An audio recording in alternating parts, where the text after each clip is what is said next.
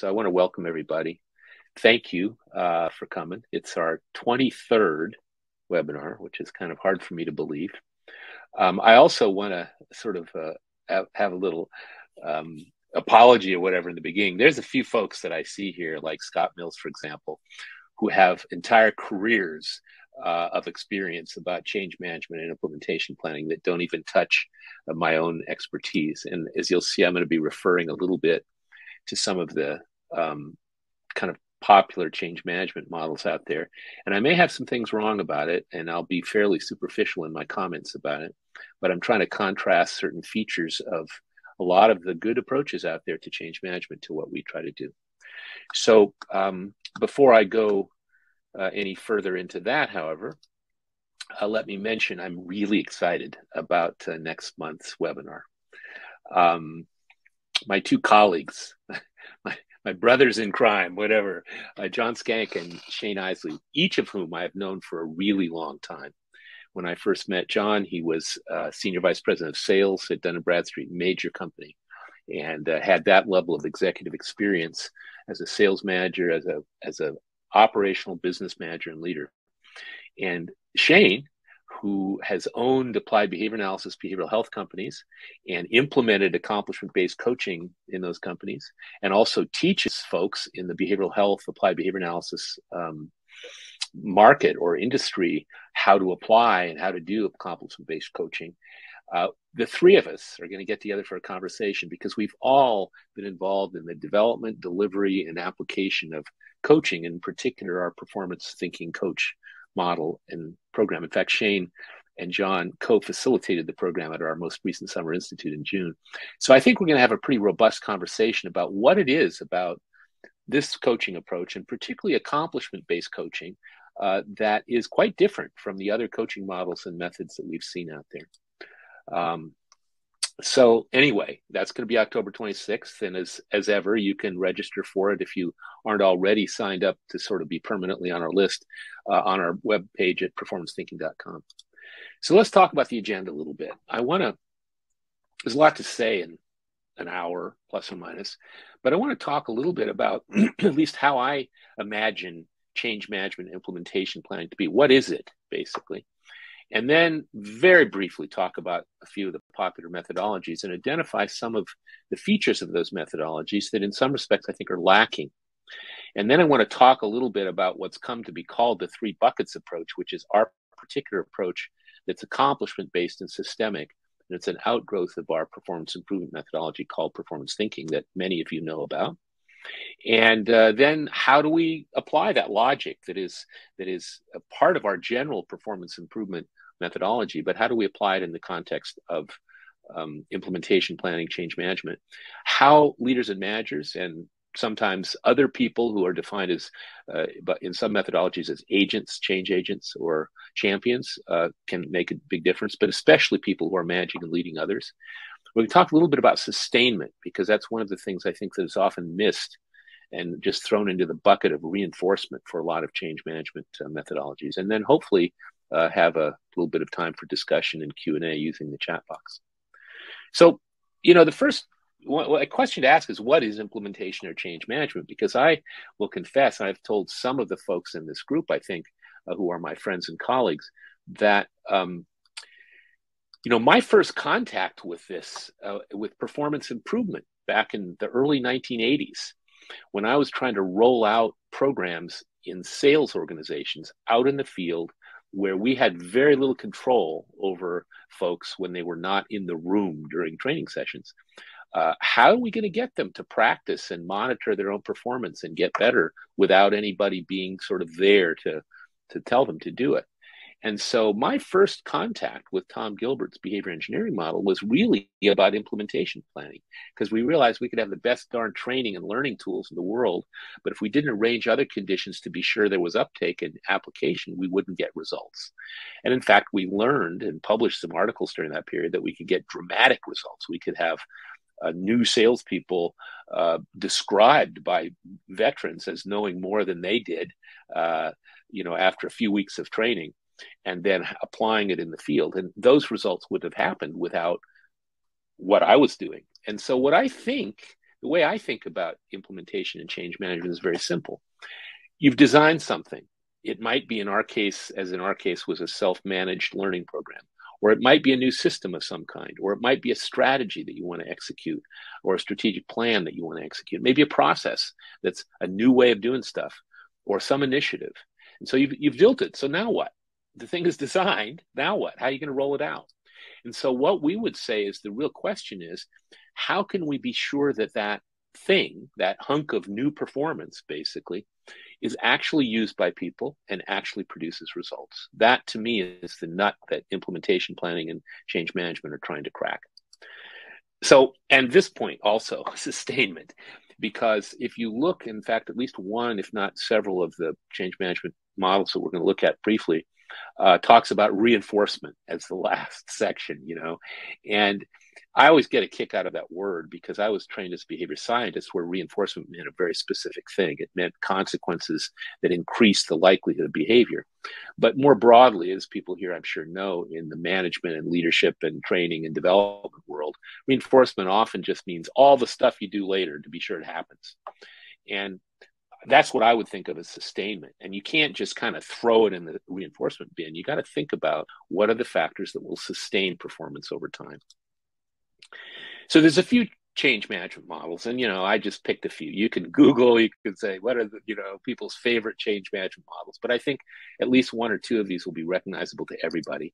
And one of the questions, this is kind of Homer Simpson being a nerd, because this is a little bit of a nerdy way to ask the question. I would say that the typical models are what I would call structural, in the sense that they have certain components that they identify that are important, certain components of interventions. But I come from a background in behavior science, and the people that work with me, and we think about events in functional terms. That is, what does this thing, this communication plan, this recognition of people doing the right thing, this tool, this whatever, how does it function to support or improve performance? And so one of the questions to consider as we look at these things is that. And there's also another question, which I'm going to use the word systemic. How complete are these things? So here's one. This is, McKinsey is big, global.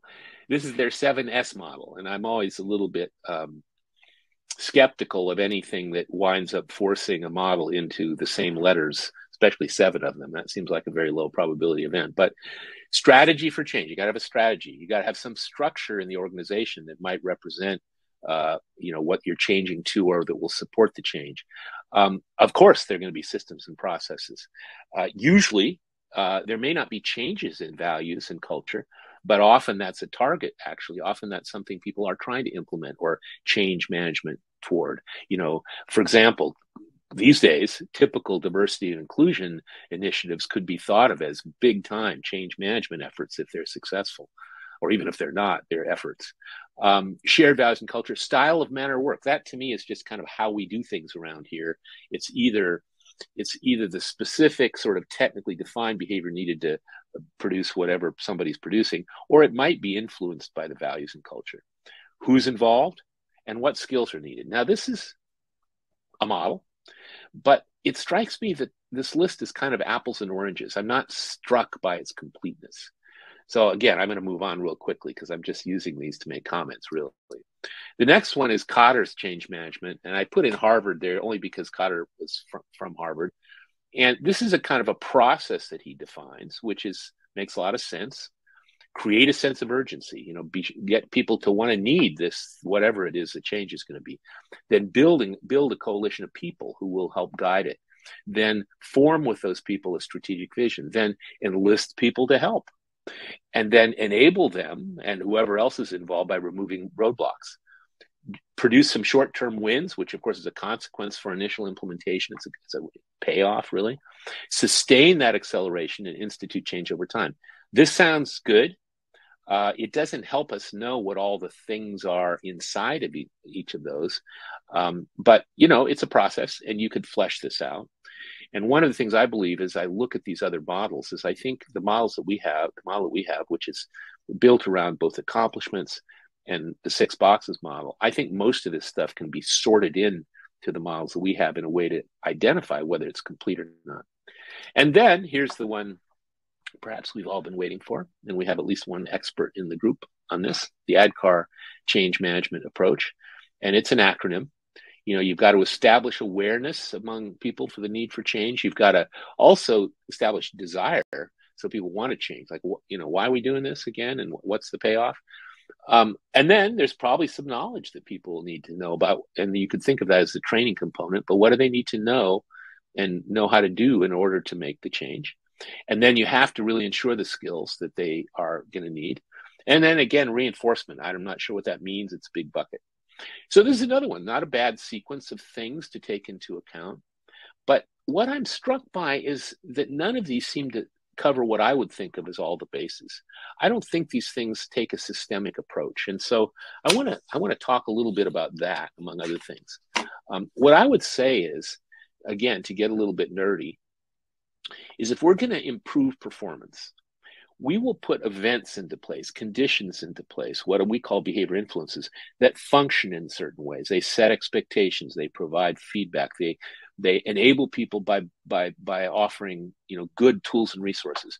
They reinforce in the classic sense. They reward behavior. They provide positive consequences for doing the new stuff.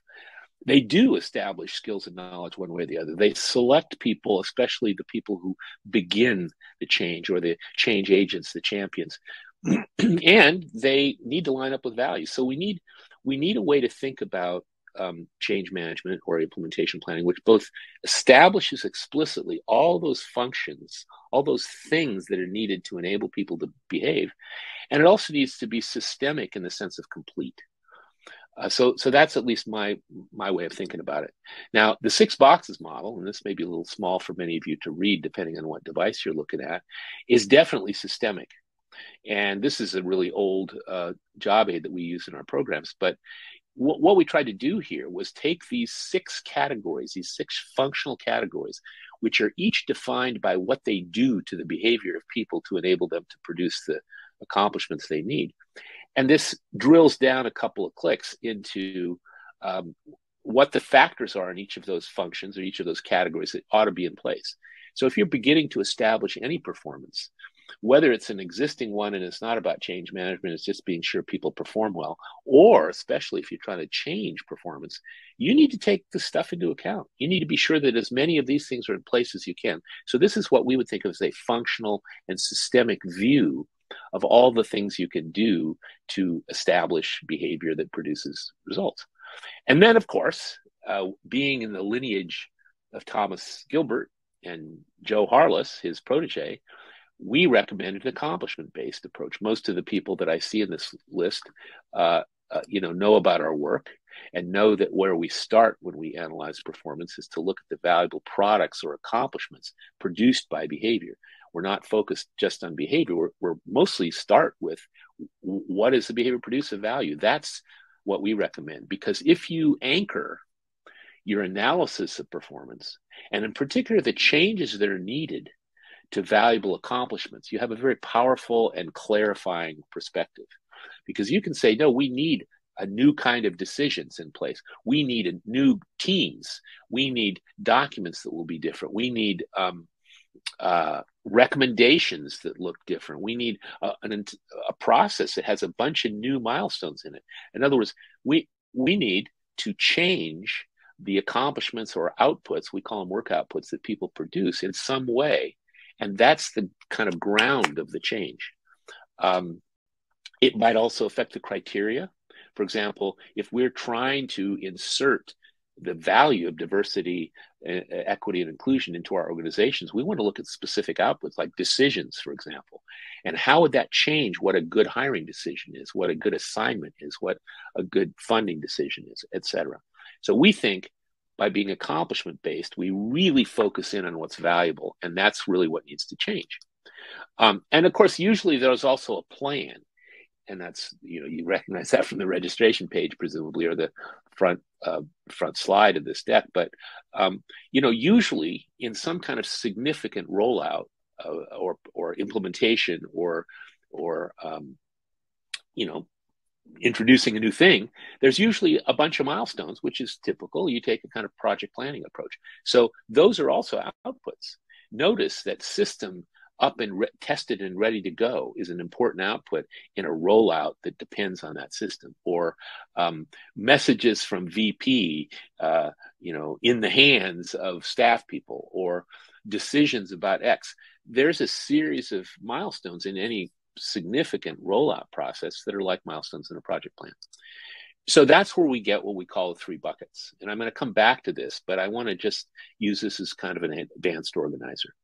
What we realized maybe 8-10 years ago was that if I'm looking at some performance, let's say a new process that I want to implement, and I want to be sure it happens, and it's a real change thing. First of all, I want to define the performance itself. Like, what are the milestones and outputs in this process that we need the target performers, the primary people doing the thing, to produce? So that's the first bucket. But when we analyze this, as you'll see, we then recognize, oh, wait a minute, in order for those things to happen, there's other individuals and departments and functions that have to produce things like tools, or repeated feedback about the fact that people are doing a new thing well, or clarifying expectations, or they need to be sure the system is up and ready. So there's a bunch of behavior influences on that initial target audience, if you will, the people whose performance has to change, which are, as behavior influences, they're products of other people. And so behavior influences on those primary target people may be the outputs of managers, leaders, departments, and so forth. So that's a second bucket. And then the third bucket is the reason that I showed that project planning chart, which is that in addition, once we've got all that stuff in place or designed, we're going to roll it out in a series of milestones. And in many contexts, doing that carefully means we need to put things in place to be sure those things happen. So those are our three buckets. We'll come back to these later, but I just wanted to give you that, as I said, as kind of an advanced organizer. Now, we have a thing called performance improvement logic, and it's very simple.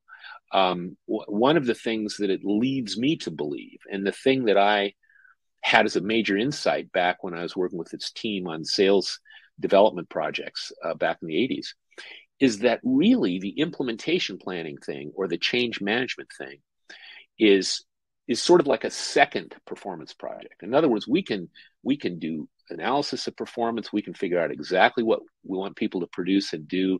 We can define the criteria. We can set up a whole bunch of stuff, design a whole thing for it. But then, in order to be sure that happens, we probably need to support or enable the performance of some other folks systemically, so that the thing happens.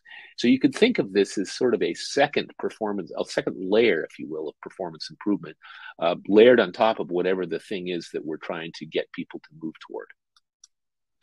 So this is our performance improvement logic, and most of the people whose names I see here are familiar with it, but I will go through it step by step. At the beginning of any such project, whether it's a big change management implementation one or many others, you have a discussion which is about what's at stake here for the organization, maybe for society, but why are we doing this? Often that's embedded in charter documents in some organizations where there's a business case to be made, but what is this going to improve customer satisfaction or productivity, or diversity, or is it going to improve our bottom line? Is it going to support regulatory compliance? What's the business result for the whole organization we care about? Once everybody's clear on that, then we say, okay, let's look at the performance. If it's the performance of people who operate a process, or maybe it's performance of everybody in the organization who meets with other people, or maybe it's either bigger or smaller than those. But what are the accomplishments or work outputs that define that performance, to which we'll anchor our analysis?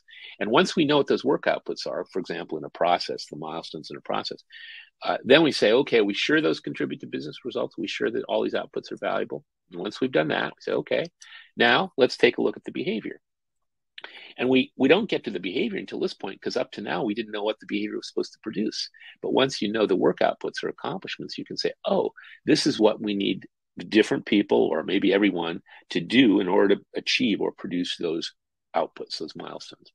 Once that's pretty well defined, and there may be a bunch of different performers too, of course, remember, it's not just one target role maybe, then we say, okay, how are we going to measure it?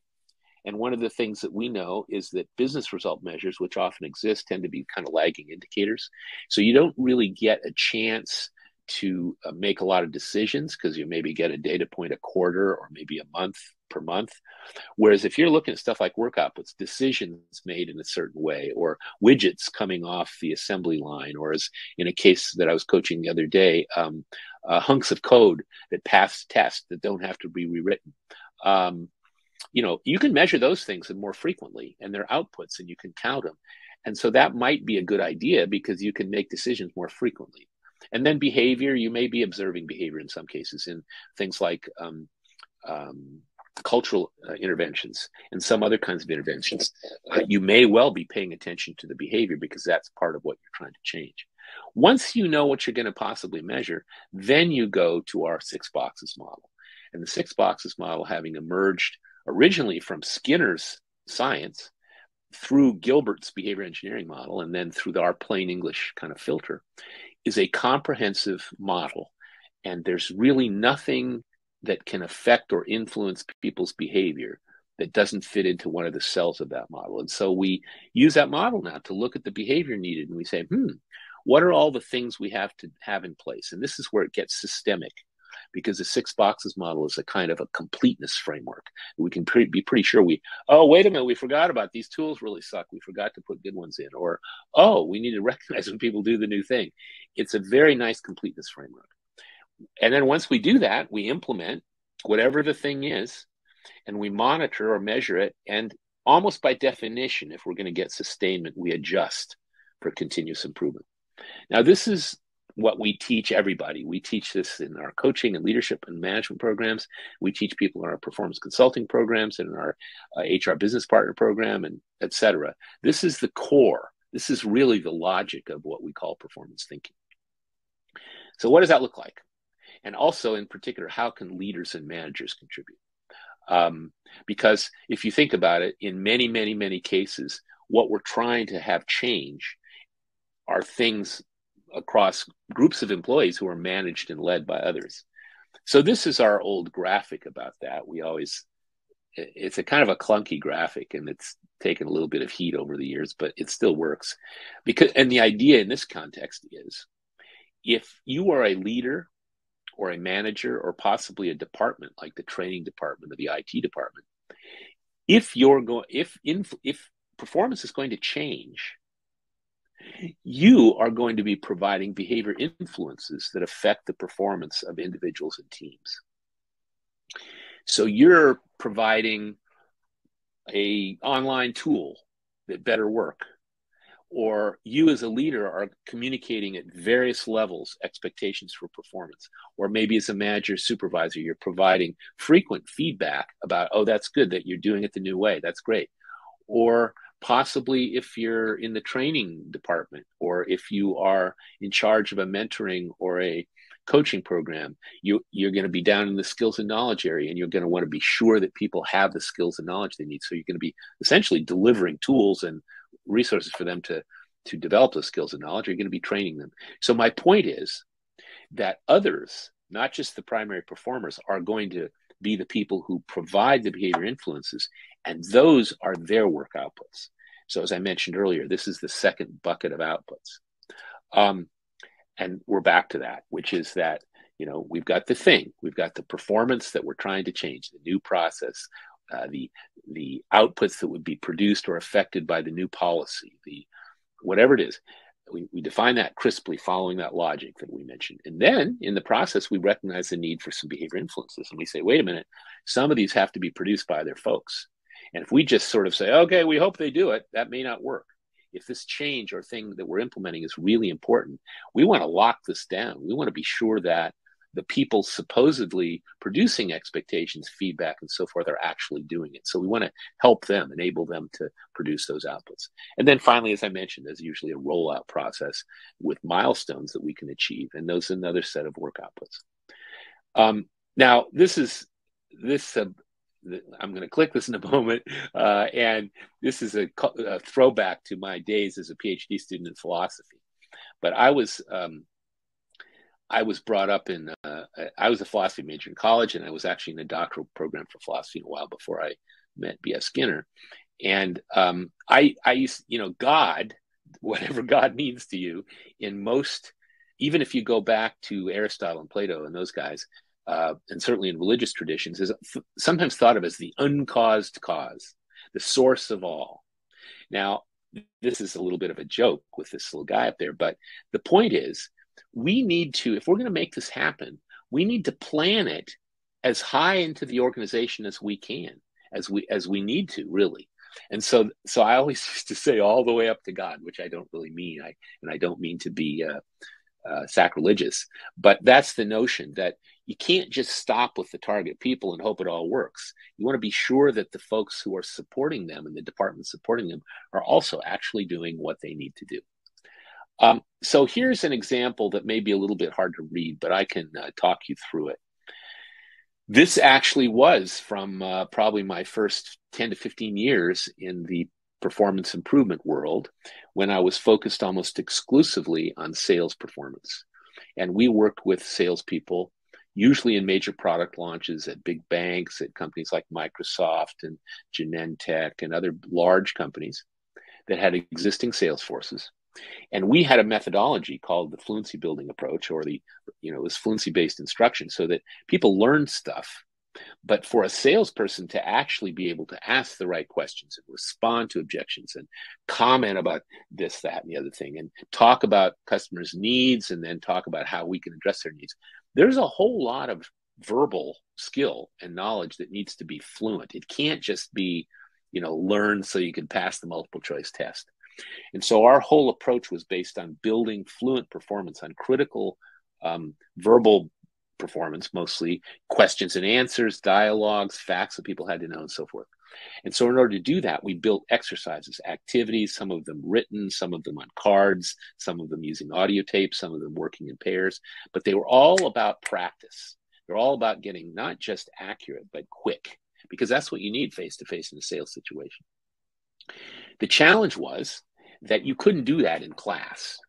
You could introduce the material in class. You could have people do reading if you could get them to, and you can set up contingencies, so that if they don't read the reading, if you don't do the reading, they won't look too sharp in class. So you can kind of arrange that. But then the question is, when you send them out to the field, and for this thing to work effectively, they need to practice daily. And they need to remember to have their practice materials with them.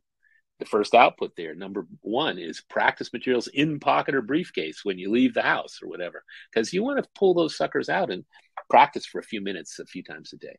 And then when you practice, we want to write down how we did. How many did we get in a minute?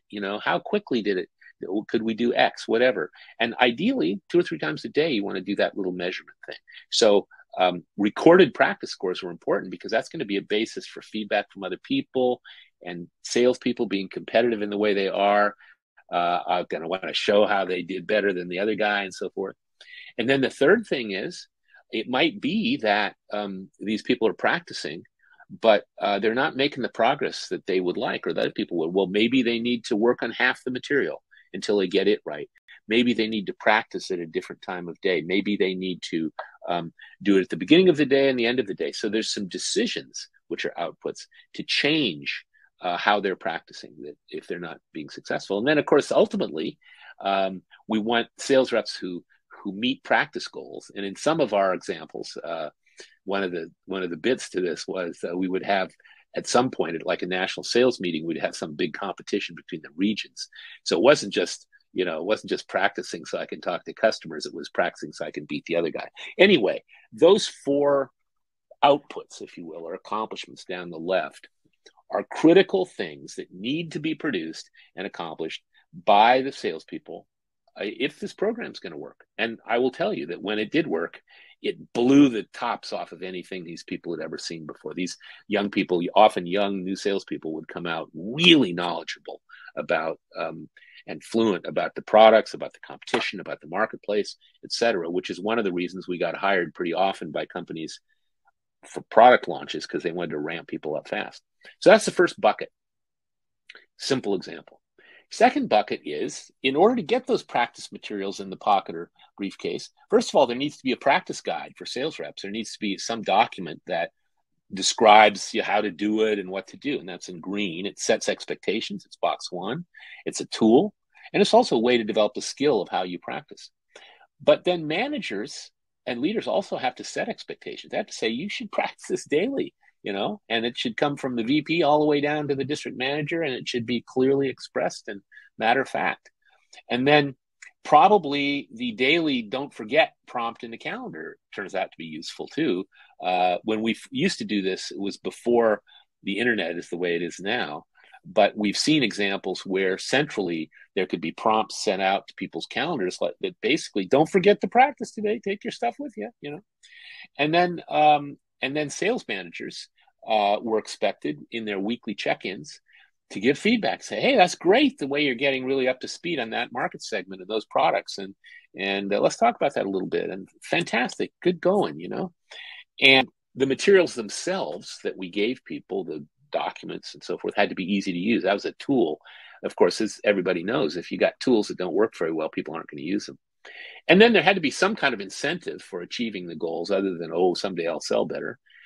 And then there was an arrangement in order to do that of a competition. This was my favorite example was at a big biotech company where the sales meeting, they divided the country was divided into 4 regions. And there was this giant room where there were questions and prompts up on a big screen. And everybody had a little button, remote control button. And they were all in different teams. And the system knew what team you were in.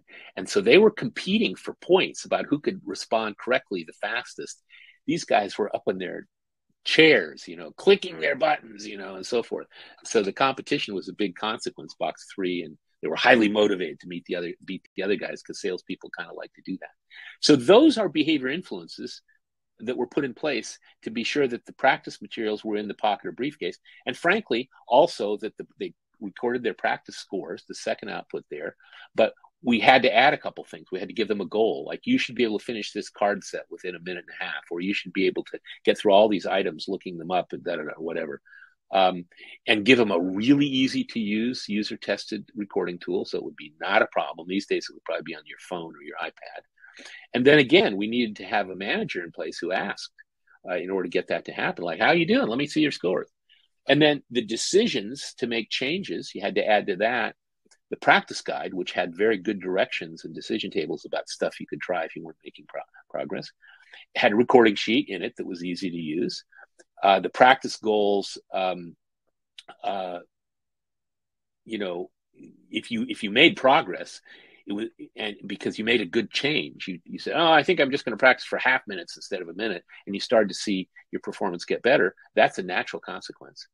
And then, of course, we wanted to encourage all the team members to, have all their buddies getting good at this stuff, which was one reason we, in some cases, divided them into regions or districts so they'd compete to drive team collaboration. And then the sales reps who meet the practice goals, of course, all those things that are listed as behavior influences. But in the end, the region that won the competition was the big consequence. And of course, ultimately, the big consequence is selling more stuff. But that's not going to happen for a little while. So that's bucket 2. Those are all behavior influences, but consider the fact that those are outputs of teams or individuals or the managers. So then so in order to make that happen, we one of the things, the first thing you'll see in that column says cheat sheets for sales managers. One of the things you will see there is that we had sales managers who did not go through the training program, and so they were kind of a little bit uptight. They didn't want to look stupid in front of their sales reps every Friday when they checked in with them. So just leaving it the way it was, they probably wouldn't even bring up, like, how's that thing in the new product going? And they wouldn't ask them questions about it because they didn't want to look stupid. So we realized that was an issue. And so we said, we're going to create some little cheat sheets that have like 5 or 6 important topics with about a page of background on it. So the sales manager sort of knows something about this, the new market segment or whatever it is. And then we'll have a couple of starter questions. And if you're in your phone conversation with the rep and you just get that going, you'll look like you knew something and it will be a big deal. And then the sales rep will kind of take over. So those cheat sheets made a big difference in the willingness and ability of the managers to actually set expectations, provide feedback. Of course, the VP delivered the message to the managers to, I'd like you to do this, guys. And then there were also some champions, some sort of leading edge people who were really into it, and they sort of spread the message around their clients. This is part of what change management folks would probably think of as a communication plan. And then the IT department sent out these automatic calendar prompts to don't forget to take your stuff and practice. And managers ask about the practice guide if people are using it, if they found it useful. And then sales operations arranged for this incentive, payoff for beating the other guys. So you can go down that, but the point is we are arranging in that third column behavior influences to be sure that the behavior influences happen. So that's the all the way up to God part. And we could drill into this. This is a really simple example. But the point is we want to lock this thing down so we are sure that the interventions that we planned actually happen. And those interventions or components of them are often the products of other people's behavior. And that's probably the biggest insight in here and why we call it the 3 buckets thing. And then, of course, the third bucket is the rollout plan, like stuff ready to go, materials in the hands of the sales representatives, sales representatives who can demonstrate during classroom setting that they can use the materials properly and so forth. So that's a set of milestones that are about how to roll it out. And that's the third bucket that we want to be sure happens. Now, we can do all of that, but almost guaranteed, as Gina Rester-Zadro and her colleagues from Amgen showed us years ago, we need to be explicit about sustainment. So I want to show you step by step sort of what we think of as the steps in doing this. I mean, before we get to sustainment, first of all, as we said with performance improvement logic, be sure we know what's at stake here and that everybody's clear. This is so we can generate greater sales revenue, or this is so we are a more attractive company to diverse populations, or whatever the business results are that we're trying to go after. And then we say, okay, what are the important outputs in that? Decisions, widgets, documents, relationships, etc. And those are the outputs or the accomplishments that define the thing we're trying to put in place, the thing we're trying to change to or implement. And then with each of those outputs, we say, okay, what does good look like? What are criteria for each of these things, for a good hiring decision, for a good document, plan, a good budget, a good relationship, etc. So we know what good looks like, so it's possible to get crisp about measurement, feedback, and so forth. And then we say, let's take a look and see if there's some best practices behavior that would produce those outputs. And this is just part of what we always recommend in performance consulting and performance analysis anyway. Let's take a look. Are there some really specific behavior we want to put in place or recommend to people to produce these outputs? And then let's take a look using the 6 boxes to be sure we've got the behavior influences most likely to support that new performance, that behavior that produces the valuable outputs. And then step back, and this is where we get to box 2 and say, wait a minute, the managers and supervisors have to produce expectations and feedback. IT department has to be sure this stuff is online. The tech support people have to be sure that they have solutions to problems if the performers are running into them. In other words, we want to be sure that the behavior influences needed to support the original target population are happening. And so we list those as outputs or accomplishments. And we define, those are both behavior influences of the target population, and they're the outputs of some people. And so we then also arrange behavior influences to be sure the rollout happens, and that's the third bucket. And then this is the sustainment part. And this is the thing that Gina and her colleagues taught us about, which is that, and a lot of people do this routinely, but not everybody does. A lot of times hidden in that word reinforcement is put some stuff in place and then we're on to the next project. But the key concept is if you are implementing something new or if you're doing change management, at some point, maybe 6 weeks later, 8 weeks later, whatever seems like a reasonable time frame so that the conditions you put in place ought to be taking hold, you go back and check. And you do a quick and dirty 6 boxes analysis to see what you missed. Because I guarantee you'll always miss stuff. As probably everybody in this group knows, we don't usually get it perfectly right. And one of the problems with a lot of interventions is that people just bake them and then send them off, as opposed to going back and saying, oh, wait a minute, we didn't realize that people were going to prefer to use their pencils instead of the online thing. We need to fix that, or whatever it is. So that's the sustainment part. It's essentially agile. It's going back and saying, okay, what do we miss? What can we improve and revise? So that's kind of the end of what I have to say. There's a lot more resources in our resource library in performance thinking. There's a lot of more stuff on our YouTube channel at performancethinking.tv. Our next open virtual practitioner program, the current one is filled. It's starting next week, actually. But the next open one is in January. So if anybody's interested in our performance consulting certification program, you can find out about it on the website. And our colleague Shane Isley is going to be delivering an open virtual coaching program starting in a few weeks, actually, for people in the applied behavior analysis, behavioral health world. So that's worth checking out. So here, just to come full circle, are some takeaways, and I'd like to emphasize them, and I want to see what you guys think in the chat box. First thing is, the way at least I define change management and implementation planning is it's about establishing and sustaining performance that is new in some way. There's lots of dimensions of that, but somehow it's a new thing we're trying to change to or implement. Now, what I think, and I want to highlight this, because when I went over those change management models, I did not intend to diss the people or the models. What I believe is that people that have been involved in implementation planning and change management as an area of specialty have devised some beautiful best practices. They know how to create, in many cases, great communication plans. They know how to identify champions and change agents. There's a bunch of pieces of what those folks have discovered that are powerful, and we ought to incorporate them. And there's no reason why we can't. They will fit into the 6 boxes someplace. A lot of them tend to be box 1 things, like champions and change agents tend to set expectations for people. They tend to model things. They tend to provide feedback, etc. So you can usually sort the functions served by the different interventions in these change management methodologies into the 6 boxes. The problem that I see with these models, and maybe I'm just being too narrow-minded, is that the models seem to be lists of interventions. They seem to be sort of structural. They're not really functional systems.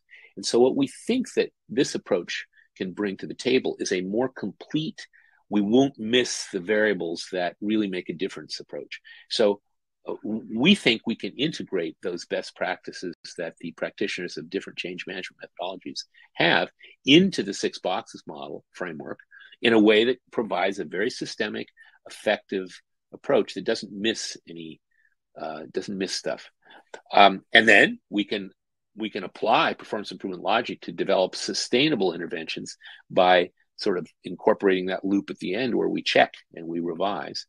And then really, bottom line is, I think I put the word just in quotation marks because just doesn't mean small, but we can approach change management or implementation planning, it seems to me, as a performance improvement project. We can apply everything we know about establishing and developing and accelerating performance in the more general case to implementation planning and change management. So that's what I have to say. Let me just leave this up here and hope that people are still with us. I wonder what you think, or if you have any questions or comments. And please use the chat box. So I answered. So Ian, your question, it looks like, was about what the 3 buckets meant. They're the 3 buckets of accomplishments. Yeah, they're actually, Ian, let me be clear about that.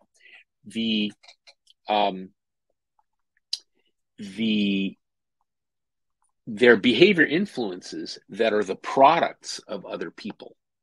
So the 3 buckets are all accomplishments. They're all work outputs, if you will. They're things that people have to produce. The first bucket is the stuff that the performers that are going through the change have to produce.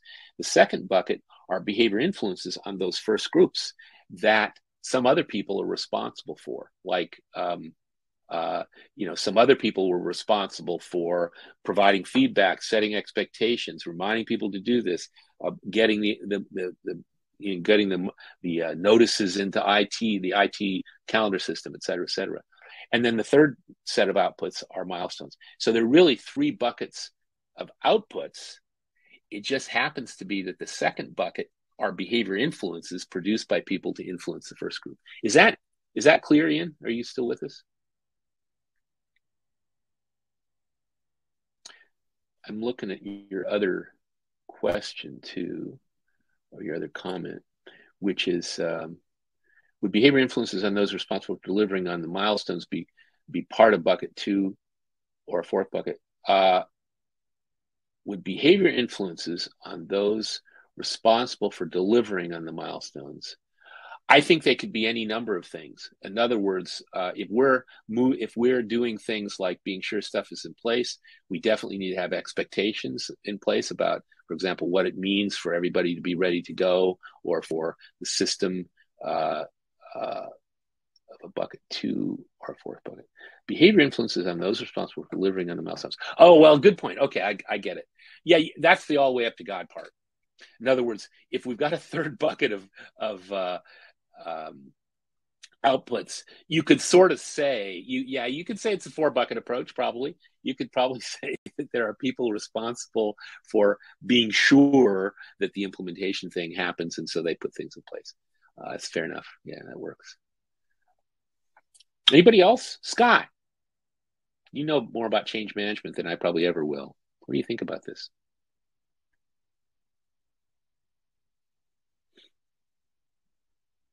Any thoughts?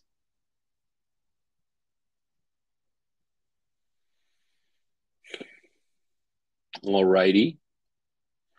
Well, so Don.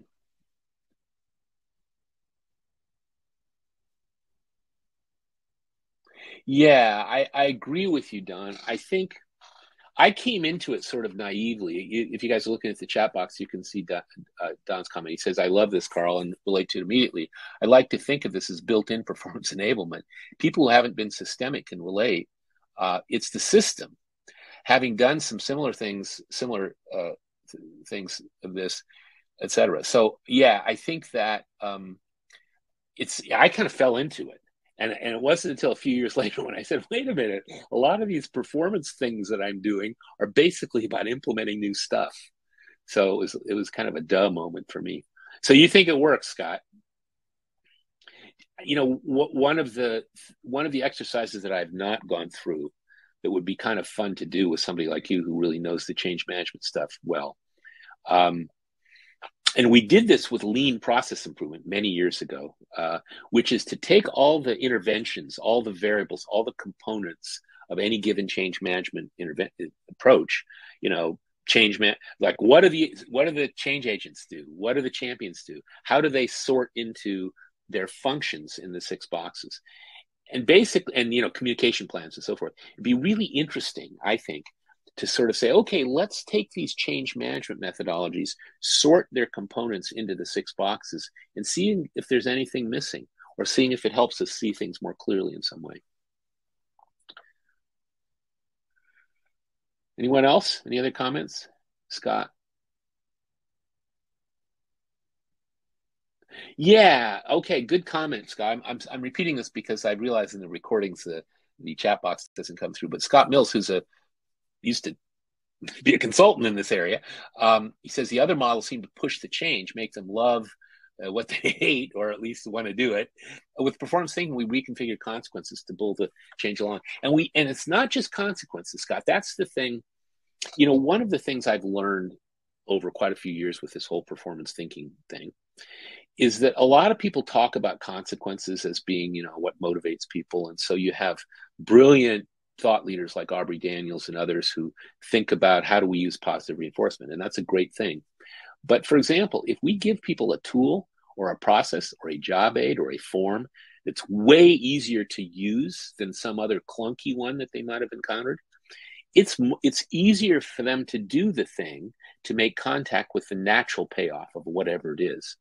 So especially in areas like process improvement, you know, or processes, where you look at processes and you say, well, there's a bunch of new stuff you got here, and it's going to be kind of hard in the beginning.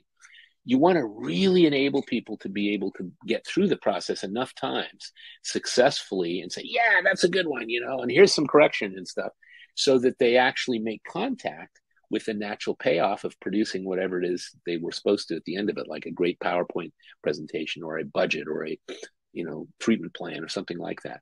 And so I tend to think that it's bigger than just configuring the consequences. I think enabling people to achieve the natural consequences, if necessary, maybe with some extrinsic ones like, competitive salespeople competing to win the experience or something. But ultimately, what we're trying to do is enable people to be successful, which means produce the natural payoff of whatever it is that they're doing. And so I think if we take a systemic approach, if we use the 6 boxes model to be sure we haven't missed stuff, it makes it more likely, because I'm sure everybody here has been involved in something where they got all excited about whatever, and then they have to use this new system, which everybody thought was cool and the marketing looked great, but it's a pain. Oh, geez, or there's people who have to do stuff and they kind of have to figure it out because the instruction manual sucks. And so then people say, well, wait a minute, we'll make you some really nice job aids for the critical stuff, so it's a lot easier to do this. So I think that's an important piece. It's enabling. Okay, well, I don't want to keep anybody any longer than we need, but appreciate your comments. Any last comments or thoughts about this? A lot of the projects that I've coached in our practitioner program actually do amount to this kind of a thing in the end. Sometimes we don't go so far as to really flesh out the second bucket probably as deeply as we should, but if change is critical, it's important.